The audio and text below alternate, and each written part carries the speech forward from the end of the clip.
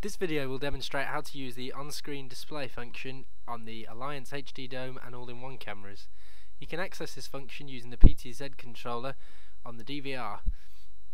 To access the menu, you'll need to press the Iris Plus button, which will then display the main menu on the screen. You then can select a number of features by going to the setup.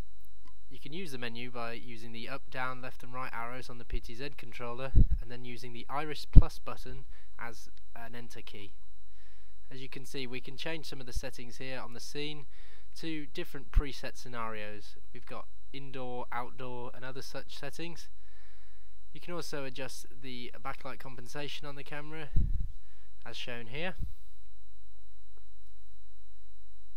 and we can adjust the white balance as well.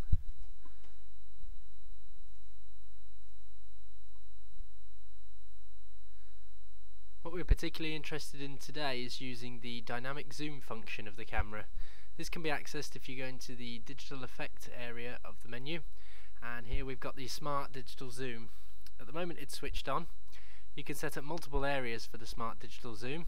For now we're just going to set the one up, and we've just got an area selected around the door. We can configure this area by selecting the display option on the menu. Then if we press Iris Plus, it will allow us to actually move the positioning of the area we are interested in for the dynamic zoom to work in.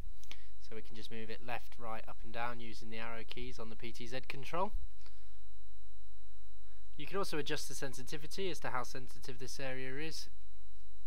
Then we can adjust the level of zoom as well. We can have it zoom in more or less, and then the time is the dwell time that it will actually stay once it has zoomed in. Once all these are configured, we can come out of the menus